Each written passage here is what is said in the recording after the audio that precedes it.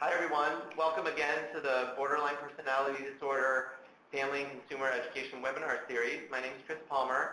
I'm a psychiatrist here at McLean Hospital and Harvard Medical School. It's my pleasure to welcome all of you to the webinar.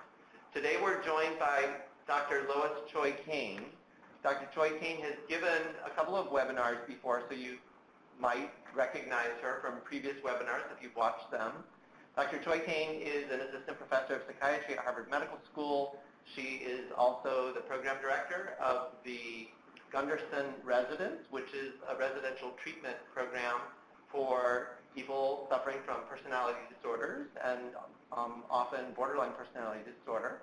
And she's also the director of the McLean Hospital Borderline Personality Disorder Training Institute, which is focused on educating professionals about borderline personality disorders and empirically proven treatment for borderline personality disorder.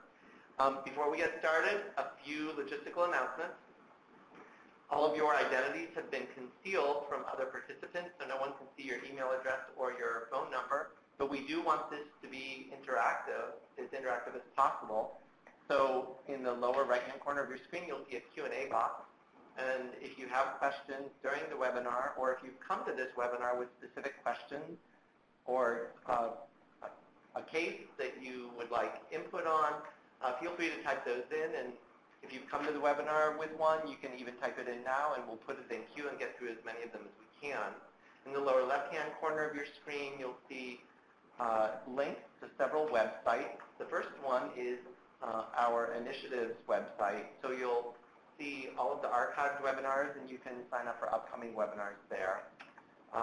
That next link is for our May 24th webinar, and then the following three links are two nationally recognized resources on the topic of borderline personality disorder. You can even get referral information for treaters near you from some of those sources. And then finally, I want to recognize that this entire webinar series has been made possible through a philanthropic gift by a family affected by borderline personality disorder. And we would love to be able to continue these. If you're in a position to be able to help support these, you can click on that last link and give a gift, large or small, that will help us continue this webinar series. And with that, I'm going to turn the webinar over to Dr. Choi-Kain. Hi everyone, it's good to be back. And I just want to start by saying that I really appreciate this forum. I did the first webinar actually, and I did one on compassion fatigue. And it's always a good opportunity for me to learn about a topic that is of interest to the field and of interest to patients and their families. So thank you, Chris and Dawn, for this opportunity. And thank you for the people who made this program possible. I think for us to be able to reach a lot of people all over the world is really important so that all of us can learn how to better support people who have both borderline personality disorder and complex PTSD. To start with, I think that even in my own short career, I've seen a lot of changes in the field regarding attitudes towards borderline personality disorder versus PTSD. From the beginning of my career, there are these raging divides. Is it BPD or PTSD? And I think we've come to a reconciliation that actually a lot of people with BPD have PTSD, and a lot of people with PTSD have BPD. And there is something that is not captured in the DSM diagnostic system that has to do with people who have suffered ongoing childhood abuse who develop something that is known as complex PTSD in the international classification system. So I'm going to do my best to update you on what we know so far, the progress in the field on understanding the similarities, the differences, and the treatment approaches to these three diagnostic entities. Okay. So we're going to start with the DSM, and the interesting thing about this is that it took preparing this lecture, which I did for a conference that Chris asked me to be a part of, where I had to look at this, revisit this question. What are the differences and similarities between complex PTSD and BPD? And I had a co-presenter on my schedule with me. It was an honor to present with Jim Chu, who is an expert on the topic of complex PTSD. Now, he and John Gunderson wrote a paper in 1993, I think it was. I refrain from saying this was like when I was in college, but they had written a paper together on this topic, and there were some real agreements they had about it back then, and there were some real disagreements. When I revisited this literature, I realized that actually complex PTSD never made it to the DSM, which I kind of didn't realize until I had to give this talk, because we all as clinicians know it as an entity and people talk about it all the time, but there's something very important related to this, is that there's still work to be done on clarifying the validity of the diagnosis. Now, that being said, I'm not saying that people don't have complex PTSD, but there is a scientific process through which different disorders go to kind of establish a validity as a concept, okay? But to get to a less academic side of this, what I tried to do with my research assistant, Ellen Finch, who's helped me with these slides and this research, is really kind of clearly differentiate the symptoms that exist in the DSM about these two disorders. So you see on the left, PTSD is in the maroon, okay? There are distinct symptoms that have to do with PTSD, and there is this distinct experience, having a sort of trauma that is experienced as very life-threatening or witnessing something that's life-threatening, that around which the memories, you have problems of re-experiencing, that is flashbacks or nightmares. You have problems of trying to avoid either memories or triggers of memories. Numbing and dissociation are some of those kind of processes. And there's also these symptoms related to a sense of threat. That is hypervigilance and a sense of kind of vulnerability to startle. That there seems to be this sense that there's danger everywhere. And people who suffer from PTSD may maintain this kind of hyper-vigilant, hyper-aroused state. So we know that there are these major domains of PTSD. And on the other hand, there are quite different symptoms associated with BPD, which we see in the green. So the symptoms that BPD is most known for, the reasons that most people come to treatment in acute settings like the emergency room, the hospital, intensive levels of care, include suicidal behaviors, gestures, or threats, and deliberate self-harm.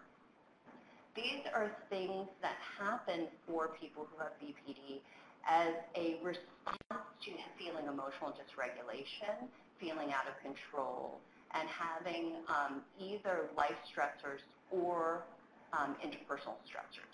Often those life stressors are interpersonal in nature. Related to the fact that borderline personality disorder is a personality disorder, we know that there are two main areas of disturbance in personality disorder. That is in relationship functioning and in sense of self. So true to that, people with borderline personality disorder have these problems in relationships where they become very unstable in the sense they oscillate between thinking of people as all good or all bad, idealizing or devaluing them, and also at the same time having a frantic kind of sense of needing to avoid abandonment. John Gunderson once called this intolerance of aloneness. Now, in addition to that, there is this problem with a sense of self. If you think of personality as an envelope, people who feel out of control all the time, vacillate in their relationships, get confused about themselves, who they are, what they want, what they're doing, and have a lot of problems of identity. Okay? So the envelope of personality contains all this. But for people who have borderline personality disorder, they don't have a stable sense of that envelope, stable sense of personality or identity. So it's quite hard for people with borderline personality disorder to navigate the world reliably and in a way that they can predict in terms of what can happen to them. All right? So there's a great degree of mistrust of themselves and of the world. Now, overlapping closer to PTSD are a lot of symptoms that have to do with emotional regulation problems and just a sense of badness, okay? So these are personality disorder symptoms as well, that most people who have personality disorders have some problem of emotional imbalance or dysregulation, and also feeling quite badly about oneself and sometimes others in the process. So that's the DSM. Now, if you shift to more clinical features, this is probably hard for you to read, but this is a diagram that was printed in an overview paper by Patricia Rezick, who's an expert in complex PTSD, treatments for PTSD, and she did this very good overview of the overlaps and differences between complex PTSD, and BPD. So as you can tell, this slide is very busy because there are a lot of different features that belong in some categories but not others, and some really overlap. And as you see, complex PTSD is that dotted line circle. It encompasses something about all of these disorders. It encompasses some of the core symptoms of PTSD, some of BPD, some of MDD, and some of what's called dissociative episodes and dissociative problems, okay? It's called disorders of extreme distress not otherwise specified. All right. Now this is my version, and this is just my clinical opinion. This is not based on a study or fact, but I think there are certain symptoms that are related to PTSD. Again, I agree with the DSM for the most part, that there are these symptoms that are intrusive thoughts about the trauma, avoidance of trauma-related cues, heightened startle, hypervigilance, and then there's something that verges into negative thinking that's related to being depressed. People get depressed who are in this state. Oftentimes, PTSD may increase vulnerability to developing depression as well. And then on the BPD side, you see either the identity or the interpersonal problems or the self-destructive problems. But in the overlap between these three disorders, which are oftentimes running together, are just, I think, signs of stress, irritability, aggression, risky or destructive behaviors. We all do that under stress to some degree, maybe not as severe as would meet criteria for these disorders. And also under stress, we experience things like fatigue, sleep disturbances, affective instability, depressed mood. And, actually, I was just at a dissertation defense, and all of us, to some degree, develop some suicidal ideation, actually. Some people will think, I have this test tomorrow, I'm not ready for it, maybe I should just die. That's a kind of suicidal thought, but it's not necessarily being suicidal. We all develop things like that under stress. And there's also negative thoughts about the self and the world, feeling isolated, feeling hopeless, difficulty concentrating, guilt and shame. These are reactions to severe stress. Okay, so they're not in one domain over the other. They're shared. Now, where I think complex PTSD comes in is all over most of this. Okay? So what I would argue is not to undermine the fact that people really suffer from this, but they're suffering from a cluster of different outcomes that are related to being traumatized chronically, and how much that interferes with both your personality development and your capacity to endure life stress, which leads to a vulnerability for developing major depression. Okay? So one of the questions I really have for the field, I can't possibly answer it now, is whether or not it's more useful to diagnose complex PTSD or it's more useful to diagnose these three disorders that coexist. Okay? Now I'm going to present some more facts that might help you kind of decide whether you're in one direction of wanting to treat it as complex PTSD or the other as treating it as multiple problems that are outgrowths of the same situation. Now, I borrowed this slide from my colleague Martin Bohus, who I'm working with as a visiting professor at McLean Hospital, who's trying to bring a treatment that he's tested for complex PTSD called DBT PTSD here to the state, to McLean to start. And what he says, which I've heard many times before, but this diagram nicely illustrates the statistics of it, is that childhood sexual abuse is a risk factor for multiple psychiatric problems. It's damaging to people's psyches to have childhood sexual abuse. Okay? So this is something that increases risk for a number of disorders, whether they're anxiety problems, depression, eating disorders, substance abuse, PTSD, sleep disorders, suicide attempts, or BPD. So people are at risk for all these things, including dissociative features, which is not necessarily related to disorder, low self-esteem, or somatic disorders, okay? So as a clinician, you may see all these things in people who have childhood sexual abuse. As a patient, you may suffer from all these things if you have suffered childhood sexual abuse.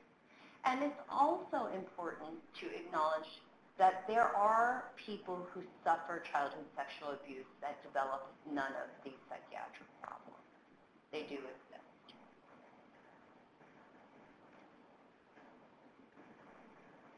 Now, childhood abuse in general is something, childhood abuse and neglect increases the risk by 4 times for personality disorders in early adulthood.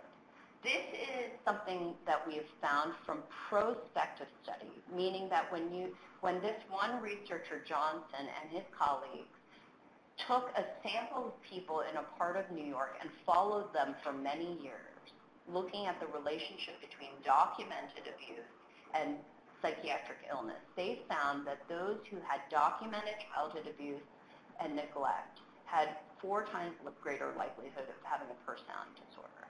Okay? The risk is highest for cluster B disorders, which include histrionic, narcissistic, borderline, and antisocial. So when the other personality disorder symptoms are accounted for, sexual abuse is associated with increased BPD symptoms, and this may kind of be hard to understand, and it does not increase risk more for BPD than other cluster B disorders. So it's true there's an association between childhood abuse and neglect and BPD, but I think there's an argument here that childhood abuse and neglect interferes with personality development and increases risk for personality problems in general. BPD being a more kind of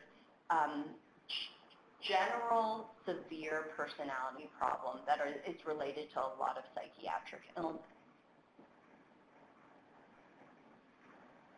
And it's important to remember that while I completely acknowledge that childhood abuse and neglect is pathogenic in many cases, it causes psychiatric problems in many cases, it's also important to acknowledge that trauma is neither necessary nor sufficient as an explanation for why people develop BPD.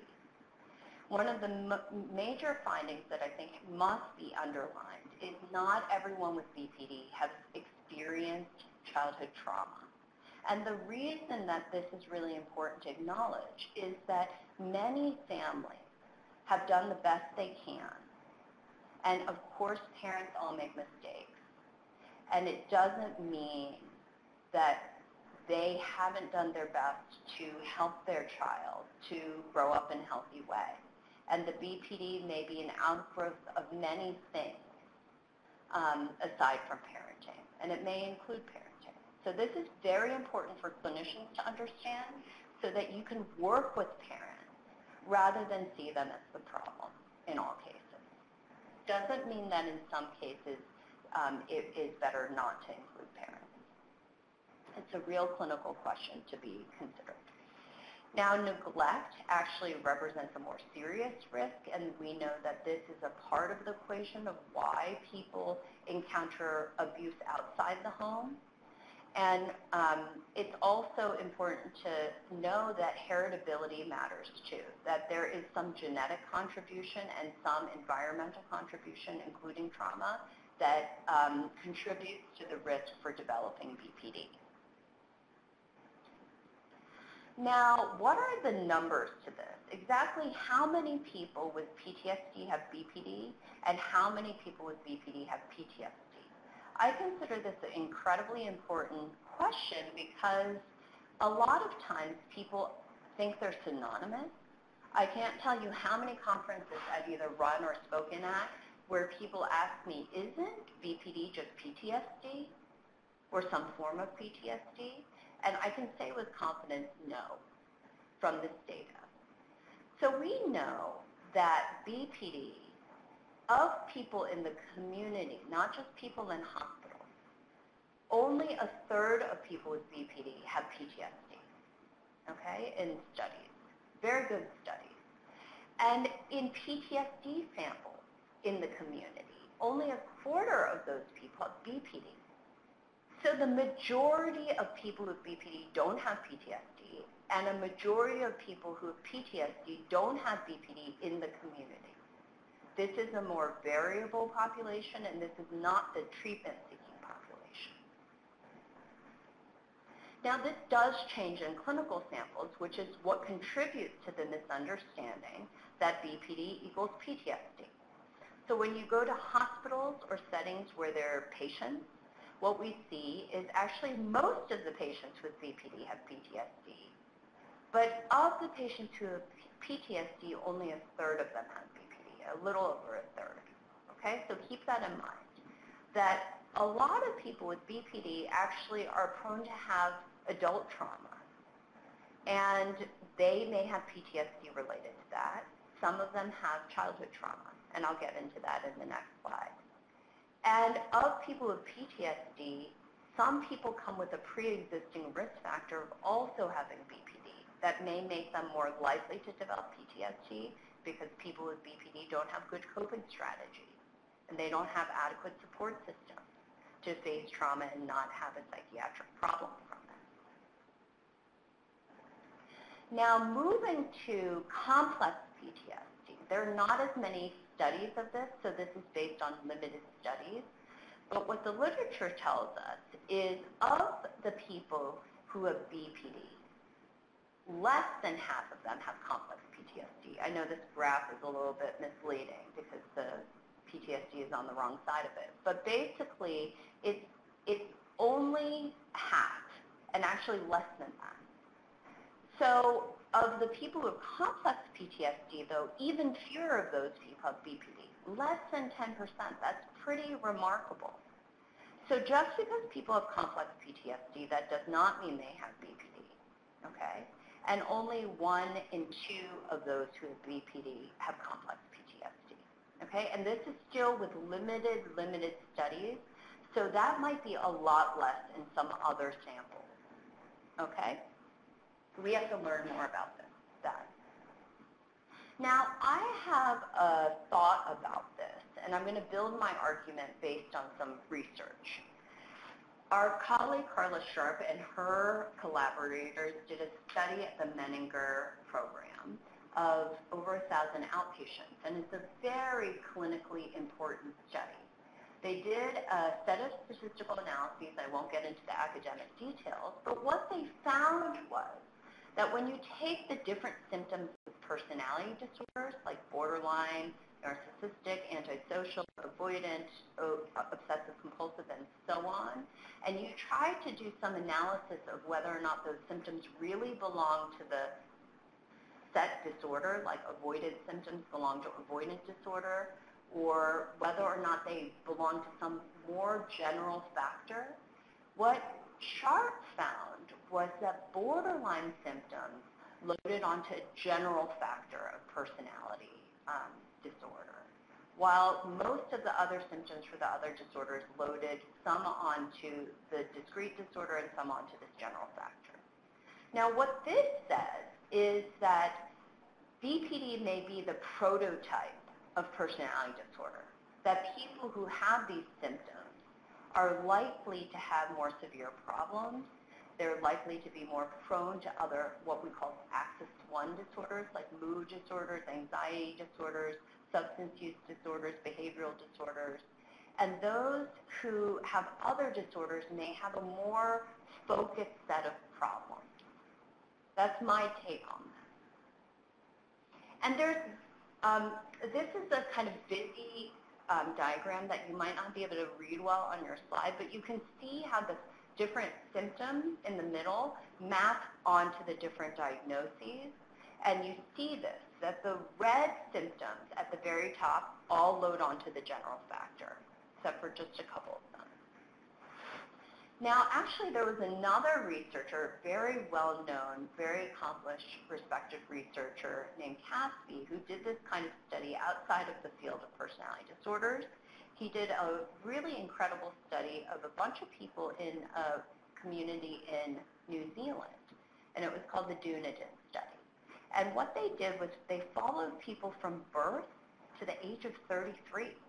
So they followed them meticulously and carefully in their childhood, studied lots of factors within their development, and then they studied their psychiatric problems throughout the adulthood.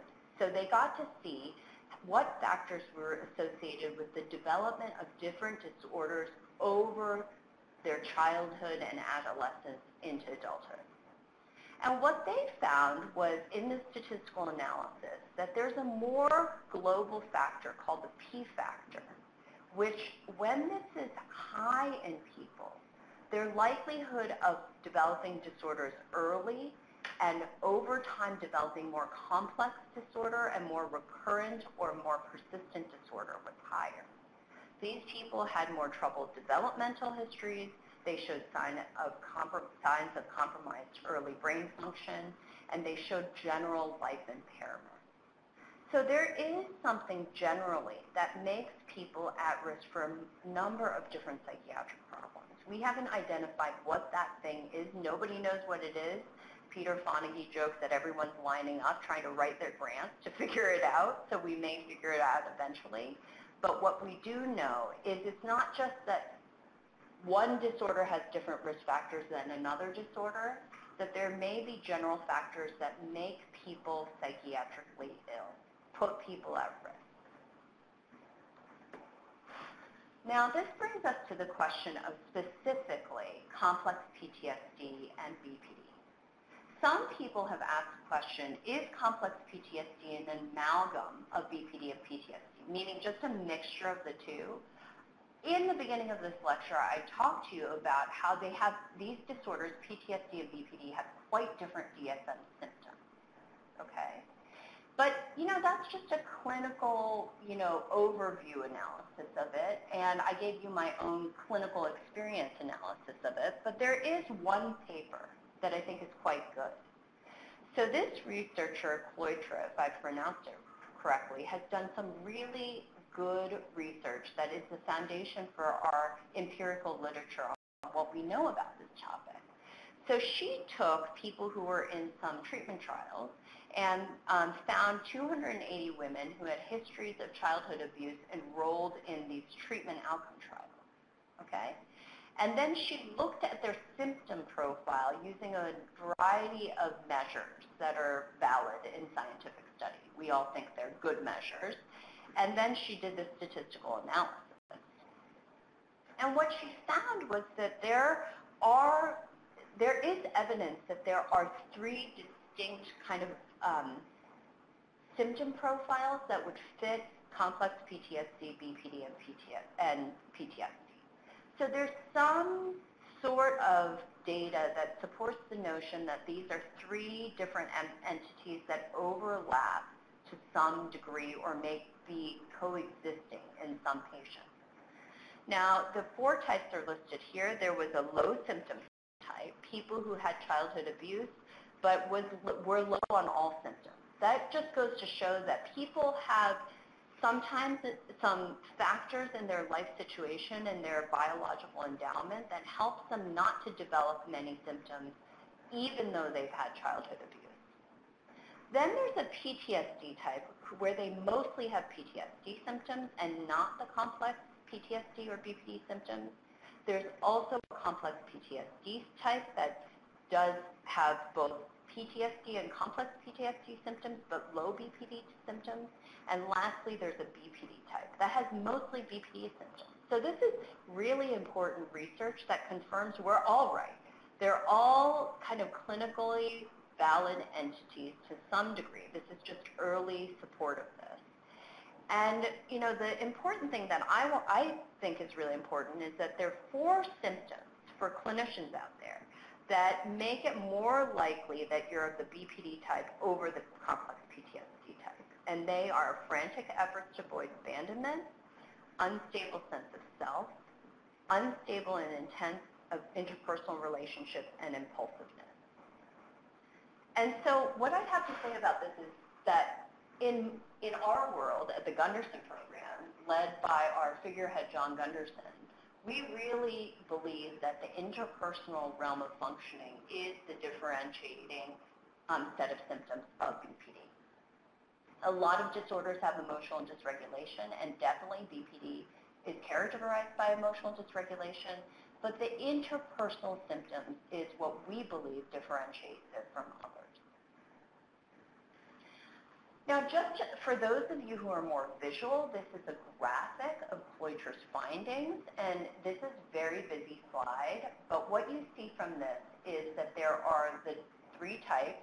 On the left, if you can see this in the blue, are the PTSD symptoms. In the middle in the green are what is approximated as complex PTSD symptoms, and on the right are BPD symptoms. And the red line is BPD. So people with BPD have lots of symptoms. So the 50% line is in the blue. People who have this BPD profile have high ratings of lots of symptoms. They're just vulnerable. They have lots of problems broadly in many areas of personality functioning and the functioning of the mind, the functioning of emotion. People who have complex PTSD rate highly, like Cloyter said, in the PTSD and complex PTSD realm, but not really in the BPD realm. And what you see here is where they rate highly is the emptiness criteria. And I think that's related to a tendency to kind of dissociate, evacuate in the face of very painful, traumatic experiences. So the important part is treatment. I think that diagnosis is important so far as it guides treatment. We don't diagnose people to malign them or devalue them or criticize them. We diagnose them to understand what goes on for them and build a effective and reliable pathway to helping them get better. So this is where treatments may inform how we diagnose people based on what we can do for them. So this is a chart that Ellen Finch, my right-hand woman, made about the number of randomized controlled trials for the treatment of BPD in the red, complex PTSD in the green, and both BPD and PTSD in the orange, okay? So the takeaway point here is that now we have a lot of randomized controlled trials that show many, many treatments work for borderline personality disorder.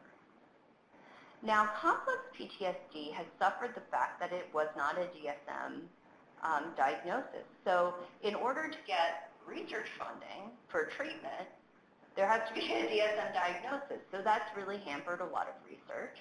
So there are some trials that I'll talk about, and there are some treatments, but none of them are standalone treatments. Now, there is early research that's showing that there is an approach that's based on dialectical behavioral therapy for BPD and PTSD that works. And I'll go over that as well. So many of you who are avid followers of this webinar series know that there are these 4 types of treatments for borderline personality disorder, and this I see as good news. Lots of different ways of cutting the pie work for BPD. This is a huge sea change from even when I started my residency training, where a lot of people, and maybe still this is the way in some areas, a lot of people believed that people with BPD were not treatable. And they were wrong. Because it's just the treatments we've used for other things didn't work for these patients who had these particular problems that we didn't diagnose and we didn't therefore target. So now we know that these treatments really work for these patients, that oftentimes clinicians find either behaviorally or interpersonally challenging because of their symptoms. So the good news is a lot of things work. The bad news is that these treatments are very time-consuming and sophisticated. So what you see here is that DBT involves one weekly individual, 2-hour group of skills training, and paging your therapist to help you change your behavior 24 hours a day, 7 days a week. And then the therapist has to go to consultation team to help them be effective. This is the ideal. I think this is a very effective treatment. It's revolutionized the world of treatments for BPD and psychotherapy.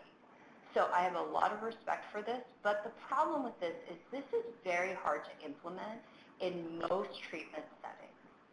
I know psychiatrists who work in areas that they're the psychiatrist for 30,000 people. They couldn't possibly do this for people, where there's no psychologist or it's hard to find one. And let's face it, in America, where there is a kind of capitalist economy, what governs this, unfortunately, is economics. Supply and demand. Low supply, high demand equals high cost. And that may be true of all these treatments. NBT was developed in the National Health Service in the UK, and therefore it was developed and tested in a public health environment. It has less time involved with once weekly individual therapy, a once weekly group with a team meeting. And it's more kind of simplistic in its approach, even though it's elegant in its theory.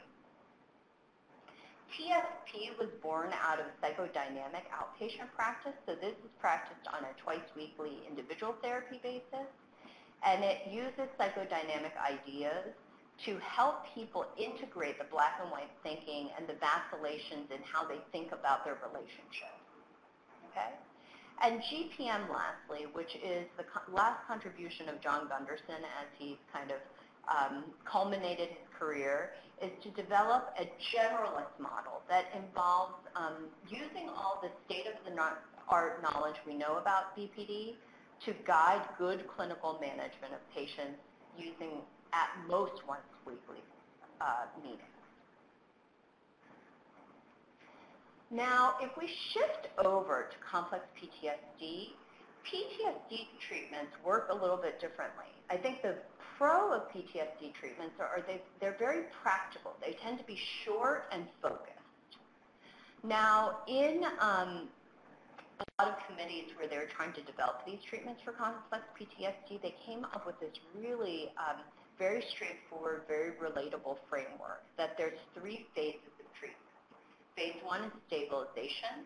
Phase 2 involves the processing of traumatic memories, sometimes through exposure therapy, sometimes through cognitive processing, sometimes through narrative therapy. And Phase 3 involves reintegration, trying to build a life, trying to kind of make meaning of one's total life, not including the trauma, not just the trauma, or not just life without trauma.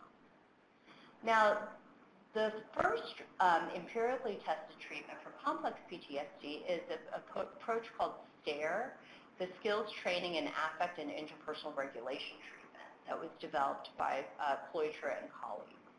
And what this treatment is, it's very practical because it's like a short pre-treatment for treatments we know work for just PTSD, like exposure therapies, not narrative therapies. And Kloicher calls these skills DBT-like skills. They compress what takes a year in DBT into like 8 to 12 sessions, and there's skills training to help the person with interpersonal regulation, and then that primes them to be ready for the prolonged exposure. Because they're going to need skills to manage themselves and manage the relationships that support them through this very difficult process. Now, the problem is the research on this is limited. It needs more investigation. So like I said, this, the skills training is, as designed, 8 sessions, and then it's combined with something else. It's not a standalone treatment. And what it involves, I think that's really interesting, is that it involves some DBT skills in multiple areas, but in the interpersonal realm, it pays attention to interpersonal relationships that have power dynamics, because these are quite charged for people who have been abused. And this is something that this treatment really smartly provides patients with skills over so that they can do better and not be in the same trap of feeling controlled and victimized over and over again in every relationship that they are in that's a close relationship where they feel vulnerable. So in this treatment where they combine this with exposure therapy, which is a kind of central model of treatment that works for PTSD, just straight PTSD, they found that there was greater sustained full PTSD remission, more emotion regulation skills than just for those who get exposure. There's decreased interpersonal problems and decreased dropout. These are really major important findings. And this is a graphic of some of their findings from the American Journal in 2010. For those of you who don't know, American Journal is kind of a flagship journal of American psychiatry. And this just goes to show the kind of quality of this research. And as you can see here, the stare is in the red line. And you see that the PTSD symptoms go down pretty kind of consistently, that the interpersonal problems decrease in the red in the upper right, and the negative mood regulation scale, meaning regulation of negative mood, increases in that red line. You see that kind of differentiation. So we know, looking at this, if you look at BPD treatments, there's lots of them, and they're moving steadily towards being simpler, being more implementable, having more diversity, so different clinicians can use different approaches that are comfortable to them, that appeal to them, that they feel genuine with. In complex PTSD, there's only that red treatment, and for the combined comorbidity of BPD and PTSD, there's DBT-PTSD, which I'll talk about. Now, there are limitations when there are comorbidities, that BPD treatments for complex PTSD might not always be optimal, but may be the only thing you have. But the reason they're not optimal is that there's lower BPD recovery rates and treatment responses for those with co-occurring PTSD. It's just that some co-occurring disorders make it harder to treat the disorder you're trying to treat. When there's major depression, it's harder to treat that if there's BPD. When there's PTSD, it's harder to treat BPD. Okay? It doesn't mean you shouldn't treat it. But among patients with BPD who don't achieve remission, 71% have co-occurring PTSD. So we think this is something that's a stopping block for recovery for people who have BPD. And BPD treatments really focus on the here and now, build a life from here, try to repair those things that aren't working and getting in the way of your building a satisfying life now, okay? But PTSD treatments sometimes have to involve some exposure or processing of traumatic memory. So there's that kind of tension there. And oftentimes what we find as a challenge in any therapeutic approach is people who have complex PTSD, who've been chronically abused or chronically hurt by people they trusted, it's hard for them to trust anyone in therapy. So, I really have a lot of compassion for people who are in a position of being in this group of patients. Complex PTSD is very hard to live with and very hard to connect with as a clinician. Now, there are also limitations of PTSD treatments for BPD, because PTSD treatments are based on evidence as well. There's lots of evidence-based treatments for PTSD, but those studies routinely exclude people with BPD, because if you have suicidality or self-harm, you're not allowed to be in that treatment trial.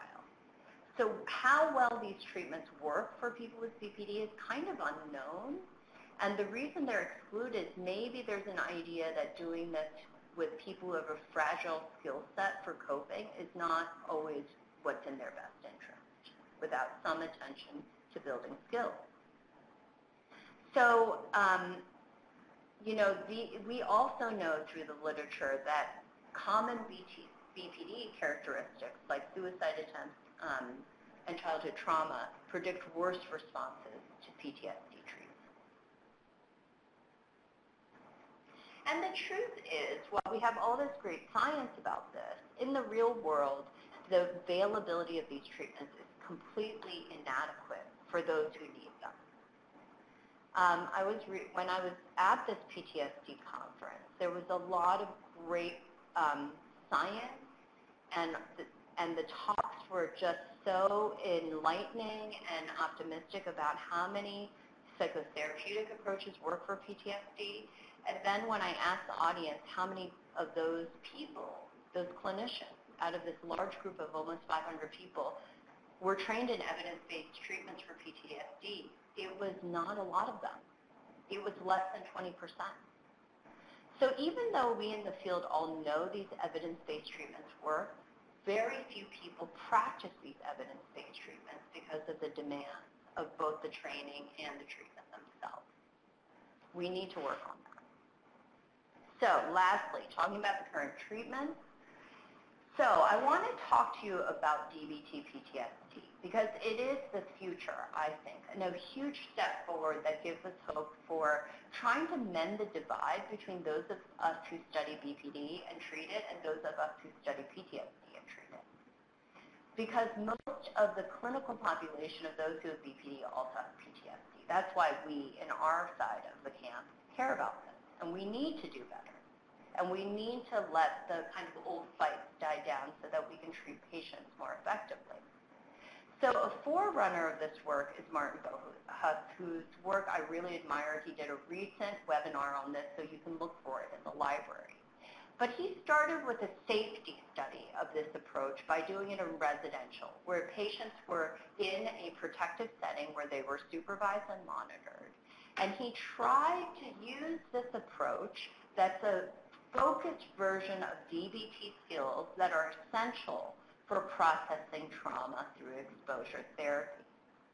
So he took patients in a German public system who had childhood sexual abuse, and half of them had BPD and half of them just had complex PTSD or some form of PTSD. And they did a 3-month program, and it was effective and had low dropouts and no suicide. So we know that this treatment is a safe treatment and an effective treatment. These are some of the data for the residential trial. He probably went over this, but you can see that the treatment group in the red had massive reductions of PTSD symptoms. This is response and remission. Red are the people who had DBT-PTSD versus those who are waiting for it. And this is the change on different scales that had to do with PTSD and other symptom scales like the depression inventory and the borderline symptom scale. So there's more improvement with this treatment than for those who aren't getting anything. And this is the important thing, is that what he emphasized is that people who have active PTSD who are dissociating cannot learn anything in any therapy, whether it's an evidence-based therapy or some other treatment. So what you see in this diagram, which he may have gone over in his webinar, is that those who have BPD and are dissociated, the white, are not learning in a conditioning process, okay? So what his treatment really focuses on is blocking dissociation so that people can learn from treatment. So in the principles for this treatment, which I think is really a very efficient, effective treatment, is that there is a real focus first on commitment. They don't do all the elaborate work that regular DBT does on suicide and self-harm, which takes a long time, because the paradox of BPD treatment, DBT in particular, is that it gets people to stop avoiding. So then they get more dysregulated because they're dealing with their problems and trying to manage them more effectively. But they then have suicidality and self-harm because that's what comes up under stress. So the DBT treatment is quite busy in trying to manage all these things together. But Martinville has tried to cut some of that out to make the treatment work faster, more effectively. And he gets people to agree to not try to commit suicide during the course of this treatment, okay? Of course, that's not like a foolproof method, but it actually is effective. Then they do psychoeducation about what BPD is and PTSD. Psychoeducation goes a long way and is underutilized. When you tell patients what the symptoms are of their disorder, they get better just from that intervention. What's PTSD? What can get better from treatments for PTSD? What's BPD? What can get better from treatments for BPD? And then there's a lot of exercises to help people not dissociate.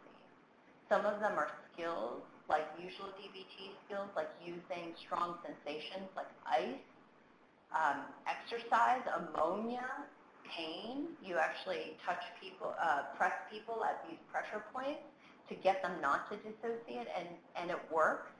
And clinicians are oftentimes very reluctant to touch patients, but patients are thankful to not dissociate, okay? But this is something that you have to get consent over. And then when they have anti-dissociation skills, then you do the exposure.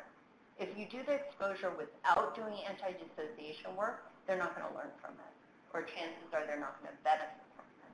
They might, but they may not because of the dissociation. Then you go through trying to differentiate between old ways and new ways. That whether you have BPD or PTSD, you learn to do the things you do now for a reason. And recovery is about trying to find new ways to cope to life as it is in the here and now. So you're trying to get them to experience the past and memories and realize that it's actually that they're memories in the here and now, that you're not back in that place and in that time, that you were totally helpless and powerless. And so it tries to help people gain some mastery over having a sense that this is a memory now. I'm no longer a child. I can run. And in fact, some of the exposure is when people are on Stairmaster because the feeling of movement breaks up the experience that they physically had back in the time that they were being abused. Now, during this exposure, people need to use skills to block escape and stay connected to reality. Reality is the anchor. To be able to say, I'm here in this room with these vents and these mechanical covers over the skylights, not in my childhood bedroom where I was repeatedly raped. So this grounding in reality, being able to appreciate I am now 5'5", not 3 feet tall. These are things that help people survive the memories and see them as memories in the past, not in the present, that they have to live in a tortured way over and over and over again, intrusively, as they have flashbacks and nightmares. And while a lot of clinicians would be reluctant to kind of push patients to not dissociate or avoid during something so horrific as a memory of childhood abuse, it is really an act of compassion to get them beyond the nightmares and flashbacks and dissociation, because living like that can be complete hell. And then, as they're doing that, they have to do some acceptance work that the trauma happened. It's a part of their life. It will never go away. They can heal from it, but it's part of their life story. And they can take responsibility for whatever margin they can. Oftentimes, people who are traumatized have had the experience or the adaptation to think it was all their fault. And you try to help them see what margin of responsibility they had and what they didn't control, what they were helpless over. And that's reality. It's not blaming them. It's just accepting what they experienced. And then you help them regulate guilt and shame. You reframe the responsibility, you defend, because the responsibility, the feeling that it was my fault, helps them avoid the memory of being so helpless and powerless.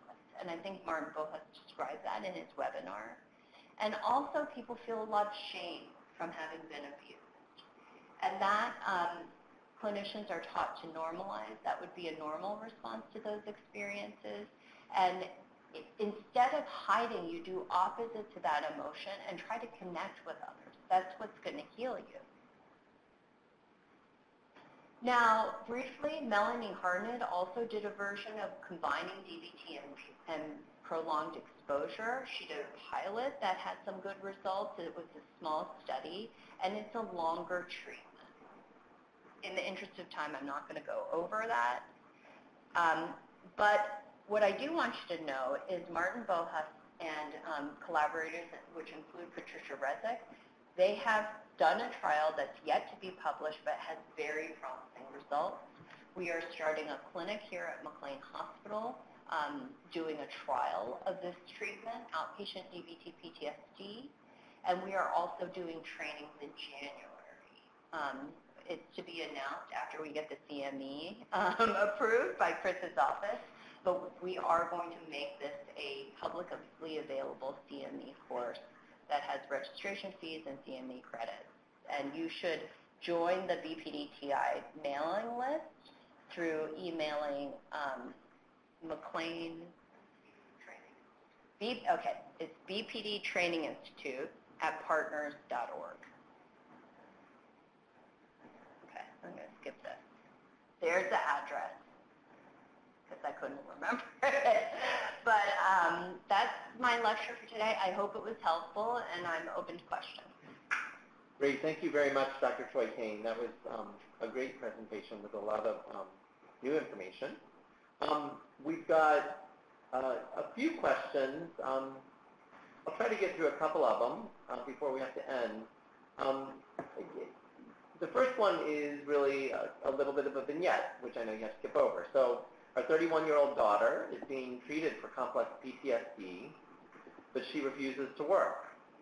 She has both a bachelor's degree and a master's in fine arts, so is highly functioning intellectually. She has no friends. She doesn't have good family relationships. She and her mother tried family therapy, but she exploded in the second session and refused to do any more. She refuses group therapy. She has never been able to manage well in social groups. And with all of this, she feels controlled and victimized by us, her family. She will send nasty diatribes to us in between relative periods of calm. And any advice for this, this family who's really struggling? And I think this, unfortunately, is not an isolated case. Absolutely. I really have a lot of compassion for everybody involved. It must be very painful to be this 31-year-old woman who has complex PTSD when everything in the world feels dangerous and that you feel like that you're victimized. That's horrible to be reliving that and see that in all your situations. I think one of the major burdens of having PTSD is that there's a difficulty and a failure to differentiate between what has happened in the past, what's been traumatic and painful, what one most fears, and what is actually happening. So part of the burden of PTSD is you keep reacting to things as if it's the same thing happening over and over again, and then you get kind of stuck and handcuffed into the same thing happening over and over again, which is that people don't understand you, they don't support you, they don't agree with you, and it feels very insecure and unsafe. For family members in this situation, it can feel very traumatic also to feel so helpless and powerless in the face of seeing your loved one struggle and not being able to do anything about it. And then feeling like you've messed up everything and you're the cause of all the problems. I think that's actually oftentimes a shared experience for the patient and the family. And so it's very difficult. And I think the state of the field now is kind of not at a point where it's easy to help these situations, which, Chris, you're right, it's very common.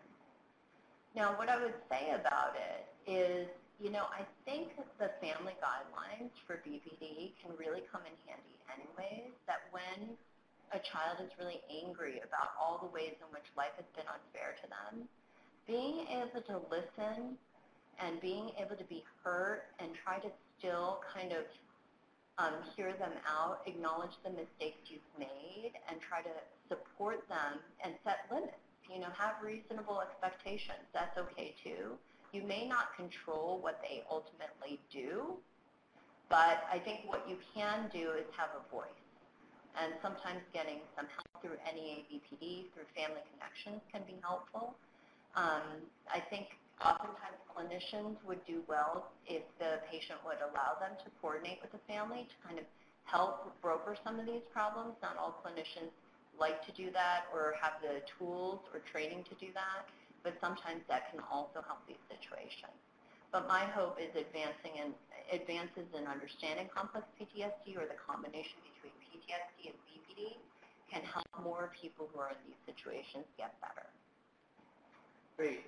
And I think I'll go ahead and just do one more question. It's a hard one, but it's come up many times during these webinar series. And it has to do with situations where a child diagnosed with BPD makes a claim about a history of sexual abuse or physical abuse that the parents suspect actually never happened.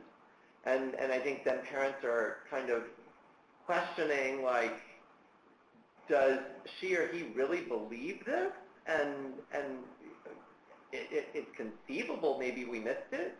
Or does she or he really believe this and is like really kind of off the deep end and crazy because that never happened? Like what they're accusing us of doing never ever happened, and if they really believe it, then they're almost crazy, psychotic, I mean.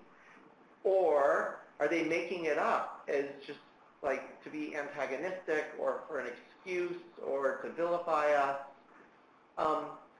And so this parent asks, like, what do I do when my adult child is claiming a history of sexual abuse? I don't think it happened, but I also want to be supportive. I don't want to invalidate. And so, like, what am I supposed to do? This is a very useful question, I think, because unfortunately it's a very common dilemma.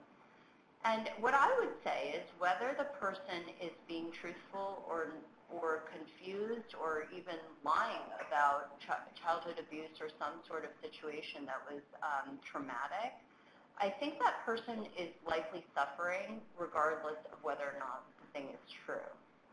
And I think it's very difficult for everybody involved, the patient included, and also the family. But what I would say is that you have to try to approach it with balancing, trying to validate and hear your loved one in whatever way you can. And you need support in this. You need skills in this, okay? And that's why, I think something like Family Connections or Terror for BPDs, these are really great supports in the absence of not a lot of support. That being said, I think that you, as family members, they also need to maintain some voice. You have to have a stake. And being able to say, I'm not sure, I'm confused, I don't understand this well enough. Maybe I missed it, and it's sad for me either way. It's sad for me whether or not I missed it or I made some horrible mistake and I didn't protect you. And it's sad for me if it's something that you are talking about to send a different message to me, that I was inadequate as a parent in some other way.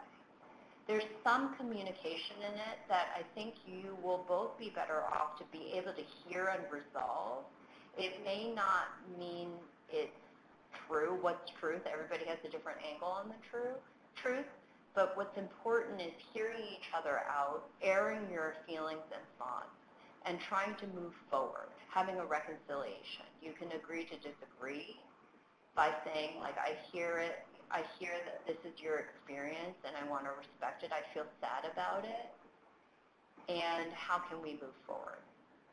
Okay. I know that's hard and not satisfactory, but that's what I would recommend.